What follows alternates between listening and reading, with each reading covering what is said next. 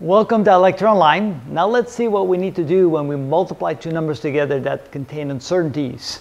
The rules are different from addition and subtraction. So here are the two numbers, 26.4 centimeters plus or minus 0.4 centimeters times 34.6 centimeters plus or minus 0.4 centimeters.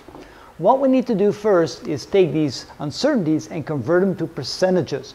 What percentage is 0.4 of 26.4? For example, what we do here is we take 0.4 divided by 26.4 and multiply times 100%. All right, using a calculator, 26.4 and multiply times 100%, and we get, let me try that again, 0.4 divided by 26.4, it's about 1.5%. So what we're going to do now is rewrite this as 26.4 centimeters plus or minus 1.5%. And then we're going to multiply that times this, and again we're going to convert the 0.4 to percent.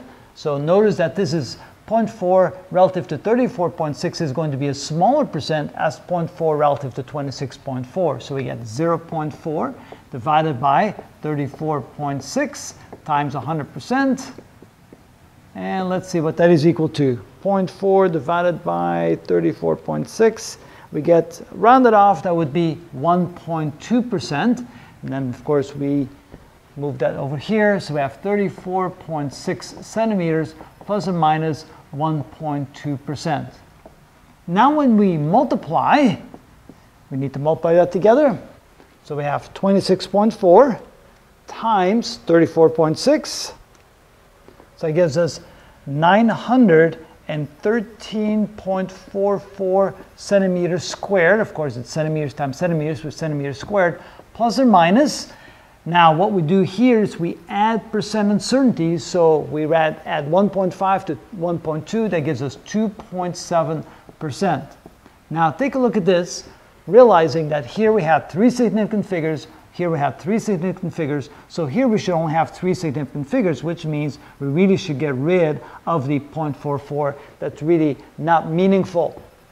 The next step is now to figure out how big 2.7% is of 913. So there we go, 2.7% of the final result of 913 centimeters squared is equal to, so we have 913 times 2.7%, that is equal to 24.651, so that would be 24.651 centimeters squared. But again, way too many significant figures, simply round this off to 25 centimeters squared, and then come back over here and say, okay, this is equal to 913 centimeters squared, plus or minus converting the 2.7% back to a number, that would be 25 centimeters squared. Which means it could be as big as 938 or as small as 888.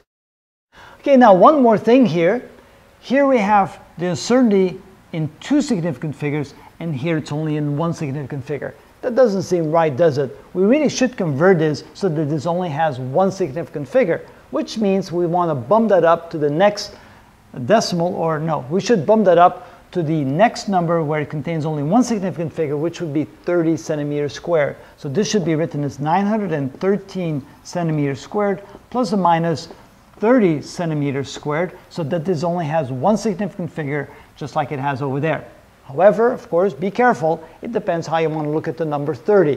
Does the number 30 have one significant figure, or does it have two significant figures? So if you want to be absolutely certain, you could still write it like this: 913 centimeters squared plus or minus 3 times 10 to the second power centimeters squared, like that, so to be absolutely certain.